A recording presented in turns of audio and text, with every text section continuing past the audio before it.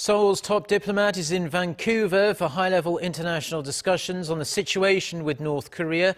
But with China and Russia not invited to the talks, questions over the meeting's credibility are already being raised. Kwon Jang-ho reports. The inaugural Vancouver Foreign Ministers Meeting on security and stability on the Korean Peninsula will open on Tuesday.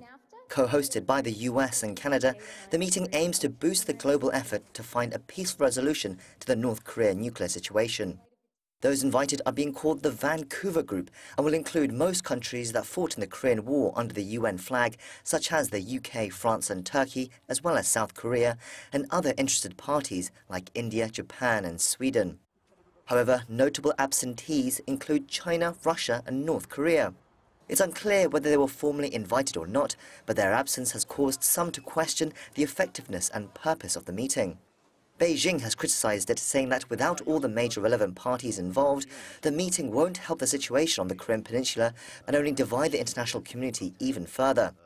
Despite an easing of tensions, with the two Koreas now talking again, the main outcome of the summit is expected to be an agreement to keep the pressure on Pyongyang, with the next step being a focus on trying to stop ships carrying out illicit trade with the regime at sea.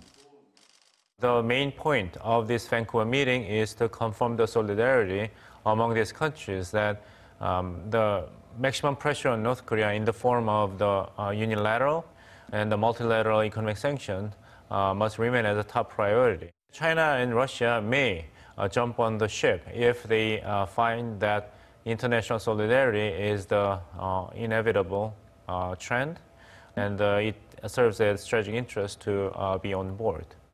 A trilateral meeting on the sidelines with South Korea, the US and Japan has been talked about, as has a separate South Korea-US meeting where the ongoing inter-Korean talks would likely be the main point of discussion.